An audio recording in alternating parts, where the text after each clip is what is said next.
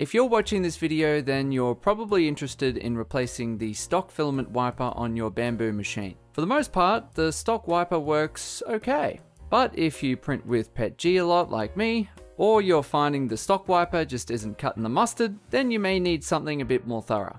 Introducing the Scrubbler. Now, before we get into this, Need It Make It made an awesome video testing various other design options. So let's quickly go through some of them so you can see how the Scrubbler performs against other nozzle cleaning systems. One of these systems is the Ultimate Nozzle Wiper, which involves using a small piece of silicone tubing to clean the nozzle. But this version seems to spray filament all over the printer, including your print, which is a deal breaker for me. Then there is the over-engineered nozzle wiper / poop sweeper, but it seemed to have issues hitting the nozzle, and the assembly seemed a bit finicky, and it didn't really seem to clean the nozzle very well. And finally, you have the wiper version 3.3, which uses the same wafer design that's used on the Bambu A series printers, and this design actually seems to work really well, other than the rubber wafer falling off. However, small pieces of filament eventually get stuck inside and end up causing more harm than good. So after watching this video, I didn't really see any designs that I particularly liked, but then I came across the Scrubbler, a design that I hadn't actually seen before.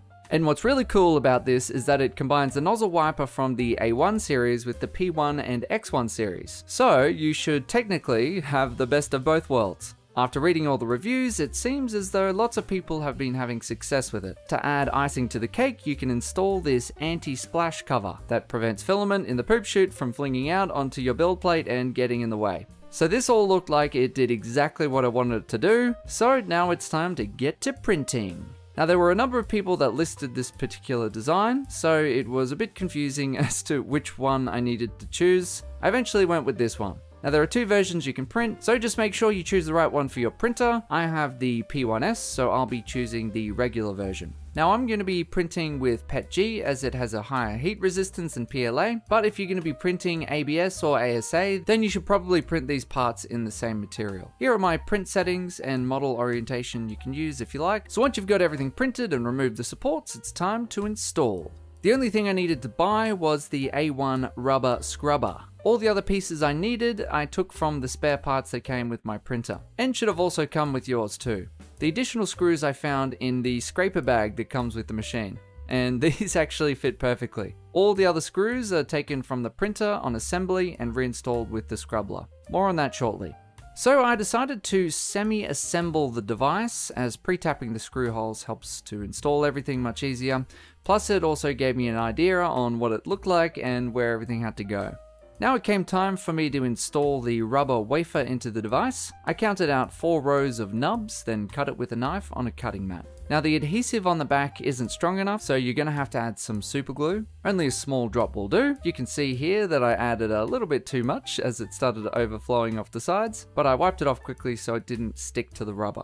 This super glue is actually pretty awesome. The cap never gets stuck, the nozzle never gets clogged. I highly recommend it. Not sponsored at all, but it's just a great glue that I use all the time. But of course you can use any super glue you want. So here is the whole thing assembled. Now you will need to separate it when you're installing it, but I just put it together so you can see what it looks like.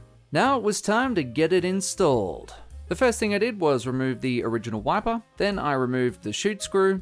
Now I'm putting the bottom half of the assembly into the chute. I've already placed the screw inside of it, so I can just go ahead and screw it in. And this screw is one of the ones I took from the scraper kit. Now this lip didn't cause me any issues, however some people have reported that this lip can cause a jam with third-party build plates. So just make sure you check there is enough clearance before running the machine. Now I'm installing the mounting bracket and using the same screw that I took from that hole earlier. Now I'm tightening the screws to ensure they don't come loose, and I add in the anti-splash cover. It just slots right in. You don't need any screws to keep it in place, just wiggle it around a bit until it's seated properly. And here is where I ran into some problems. As you can see, the original wiper appears to be too high, as the nozzle really pushes into it. And when I tried it out, filament got stuck between the original wiper and the rubber one, but the anti-splash cover seemed to be working, so at least that was nice.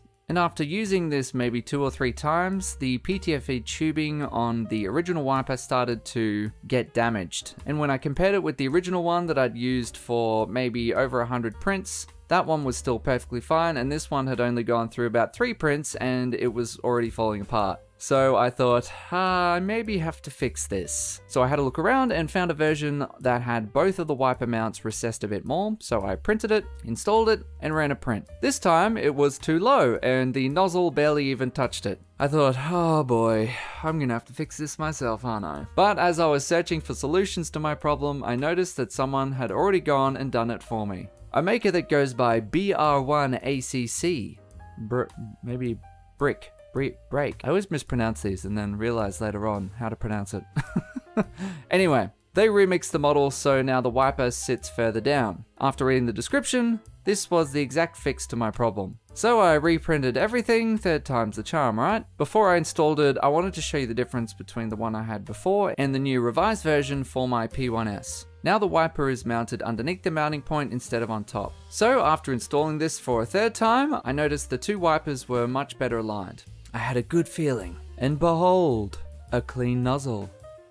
And again. Oh my god, it works! So after a few prints, I checked the PTFE tubing. I also checked the rubber and it seemed undamaged. Oh!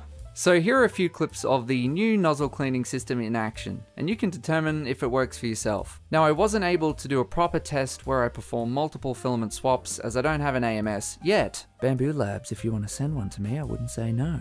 But I did run a number of prints and they all turned out really well, with a clean nozzle and no filament spray. Now as I use this a bit more, I'm going to put an update in the description of the video just to let you know how I'm going. Now you can run this without modifying the G-code, however I added in an additional wipe right before the final stage of the nozzle clean, where it wipes along the bed. You can find the G-code for this on the maker page, as well as install instructions if there was anything that was unclear in this video. In conclusion, I think this is a pretty epic solution and it works. Just make sure that you double check what type of printer you have versus what model you're printing. If you have the P1P or P1S, then I would use the model that I used with the slightly lowered sweeper. But hope this video has helped. Thanks for watching and I'll see you in the next one.